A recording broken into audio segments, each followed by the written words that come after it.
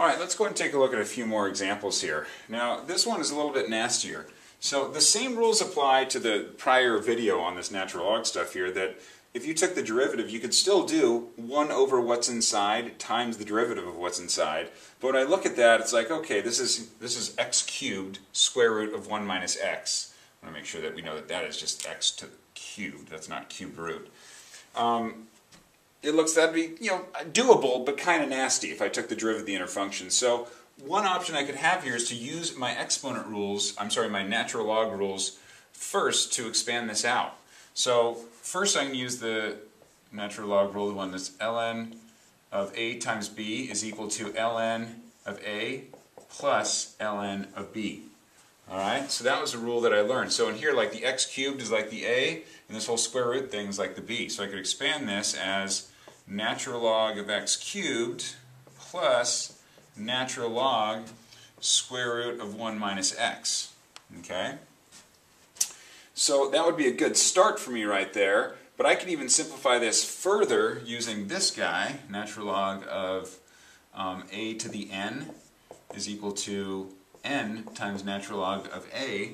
And on this first one right here, I could bring the 3 in front according to this rule, make it natural log, or 3 natural log x plus, and then I notice square root. That's the same thing as just writing this. I'm going to cheat because I have a whiteboard marker.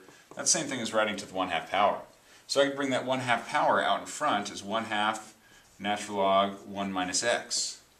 So I've done a couple steps here to simplify before I've even taken the deriv, but now I've got some super easy derivs to take. Okay? So right here I've got y prime would be equal to, 3 is a constant, it goes along for the ride.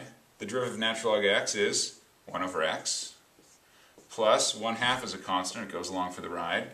And then the derivative of natural log of 1 over x, the natural log of 1 minus x, so it's 1 over what's inside times the derivative of what's inside.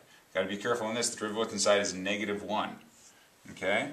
So right there, I've got my derivative. Okay? Now I can simplify that and write it as 3 over x plus, and let's see here, I guess I'll make that a minus. So this negative sign will make a minus 1/2 times 1 over 1 minus x. I don't know. You could distribute the 2 in if you wanted to on the bottom. It's up to you. But anyways, that's the deriv. So I don't know. I personally feel like it was a lot easier to take the deriv of this than it would have been to do 1 over what's inside and then times the derivative of what's inside. Just because you'd have to use the product rule and chain rule in there. So anyways, just an observation.